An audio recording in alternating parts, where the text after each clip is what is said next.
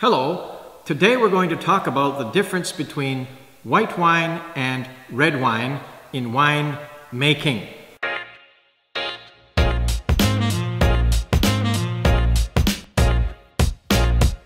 We know that red grapes are those dark color, almost purpley colored grapes. White grapes are almost sort of that greeny, goldy colored grapes. When you squeeze the grapes, the juice that comes out of either red grapes or white grapes is clear. So when we're making white wine, the big difference is we harvest the grapes, we press the juice, we take the skins away, and we ferment that juice to make white wine.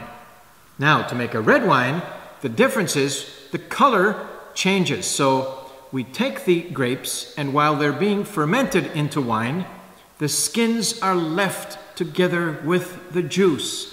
Why?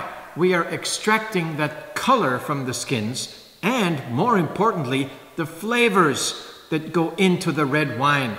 So while the wine is being made and fermented, that color and flavor comes off of the skins. And once the wine is fermented, then it's pressed and the skins are removed and we have a red wine remaining.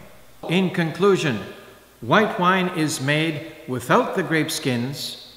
Red wine is made with the grape skins. They are pressed off after the wine is fermented, and white wine skins are pressed off before the wine is made.